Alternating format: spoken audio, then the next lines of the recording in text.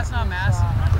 That's massive power. Doug Steeves is just an interested observer now, but for 27 years he was it when it came to football in Brandon.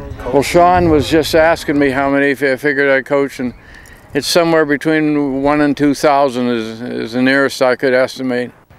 On November 4th, Steeves will be inducted into the Manitoba Sports Hall of Fame.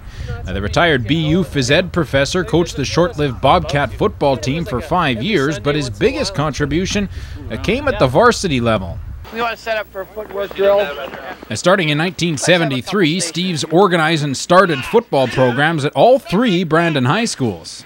Every kid who's ever played football in Brandon, every kid from Israel Donajay to all those guys who made it to CIS, right from owes it to Doug Steeves because he started the program. And to start a program, you need pure passion for the sport and pure love of the game, and that it's just like rubs off on everybody that he meets and everybody that plays for him.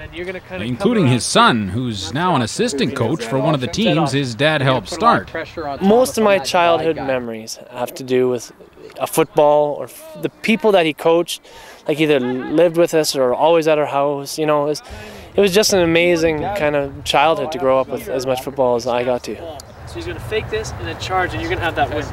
I didn't know much about the game, but I was a great motivator. I think I was a good motivator with the teams that I played for, that I coached, and I think that was a big help because you have to have an aggressive attitude and be ready to do some hard work and come outdoors when the weather's not good.